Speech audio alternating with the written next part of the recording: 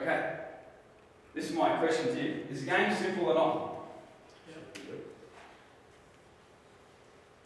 Whole group? We're all going simple? Principles. I'm easy. Well, it's as simple as you make it, is it not? Can You we make do it up, you can make it simple. I think it's the base platform simple, and then what you do off your base is what you work out from that. So, you know, it's all tackle, play the ball, find speed, all that stuff's pretty much the basics of it. And then whatever you lay off, that's the part that you work on. My question to you guys is, if it's simple, shouldn't we be able to coach everything you need to know then within 1 year of coaching a bunch of kids? But that comes down, wouldn't you think that it's meant to be simple? There might be a lot more difficulty in the head and how you approach your coaching, Yep. but you've got to break it down and make it simple. Yeah. So you've got to have, it goes back to what you said about having a goal. It might take 3 years to achieve your goal, but you can't sit there and pump 3 years of education in 1 year, it won't work. Exactly. And this is about us understanding learners. Because learning is something that isn't standard. You're going to have different players who are going to learn at different rates, they're going to learn different ways, and all of that's going to affect the speed at which you can develop them individually and develop the team. My personal point, the game is not simple. Let's name some of the things that are involved now in what we have to coach. Okay? All those people, AFL blokes, who bag out sport so that we just run into each other with blockheads, with this, that, whatever else, they miss all the little bits.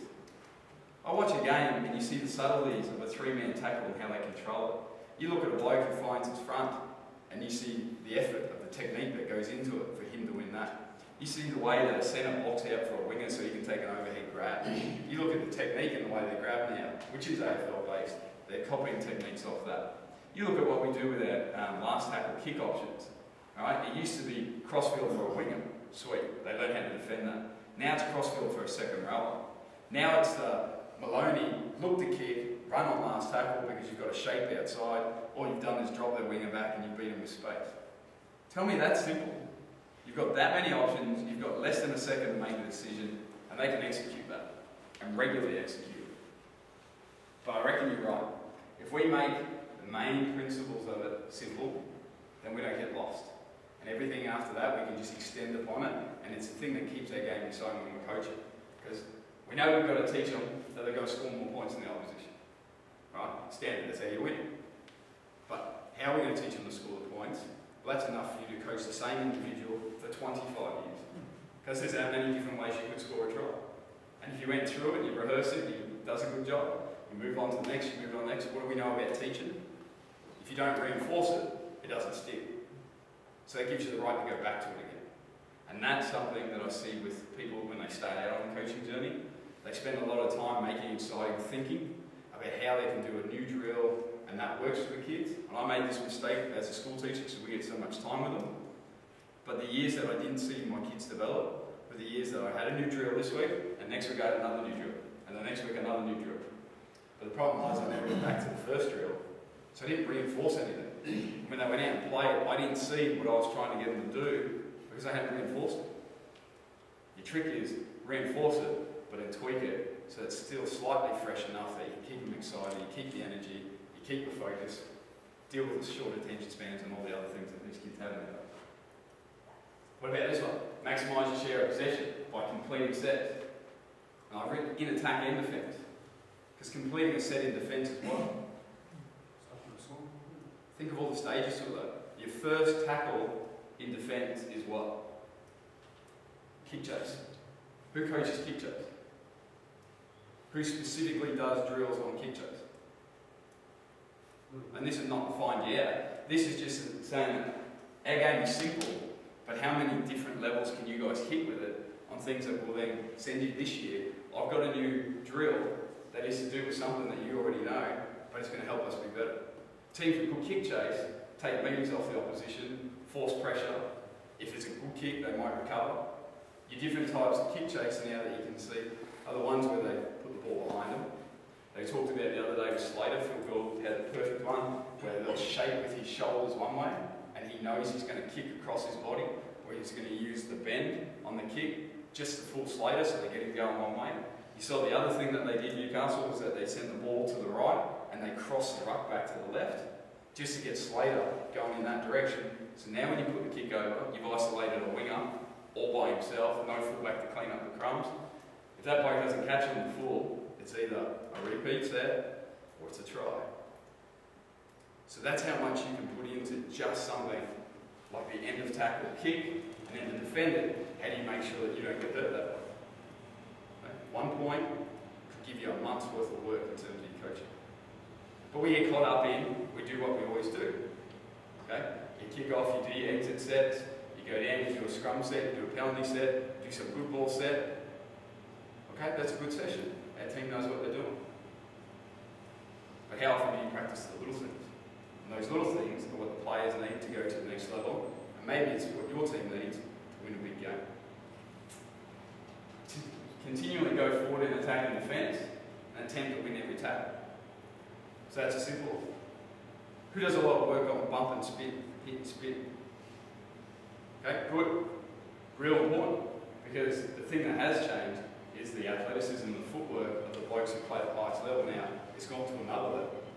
So if you're a forward who can just run dead straight, and we know Pete Whitgrave, there's one for us, Rossi, and the challenge for him, and he's such a good player, is that we want him to develop late feet. So then you create drills that are challenging, great kick, tough, athletic, gives you everything that you can in a game. Your drills then revolve around, I need to teach this kid one thing. That one thing though will be important if he's going to go on in the game. The turnover for it, the more you make it about him, the more it'll be about you. That your team then will potentially be better because he'll rip through the line, he'll get a quick play the ball because you've developed this one thing in him. Winning tackles in defence, there's so much in that now. Please tell me you don't hate the wrestling. Who's got a brother?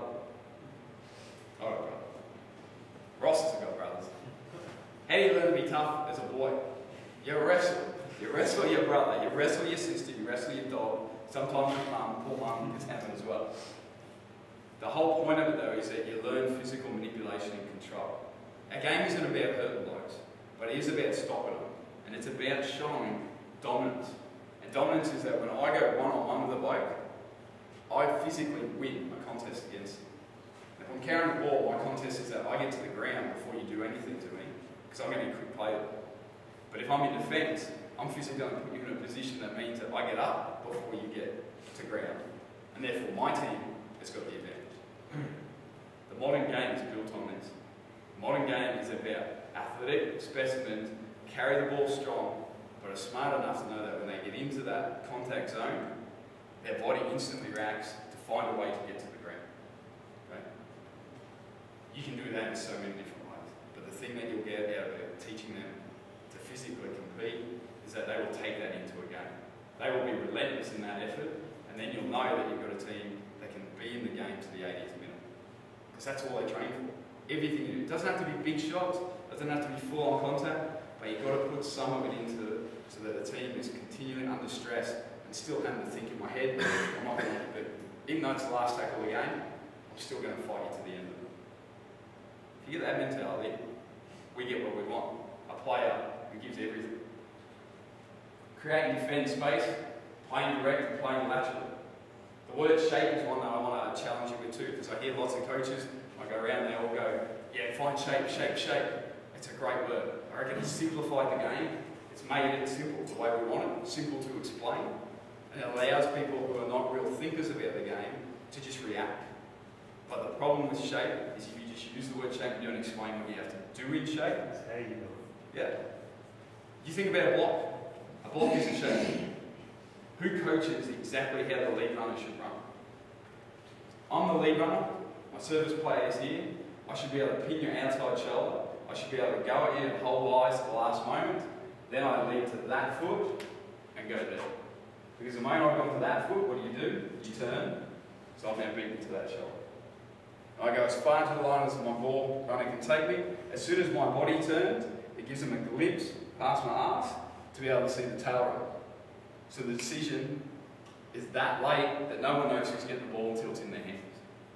But how many kids do you have run a block shake going, okay, run the block shake, here we go. And now we play the tail, and funny enough, you make a tackle on the tail. And it doesn't work. And then they go to the next grade, and instead of not working, that bloke gets whacked. And by him getting whacked, we have a turnover. We don't execute, we don't score points in good ball like we should. and it hurts the whole team. On a simple shape that they've been doing since they were 12, yet they haven't been taught why. What's my job? To turn him out. If I turn him out and then lead back in, he has a late decision, which allows the bloke to go around the outside. How simple is our game? It's not that simple. Okay? If you went and explained that to someone who doesn't understand rugby league, they'd be going, what do you mean? So that's the point. Okay?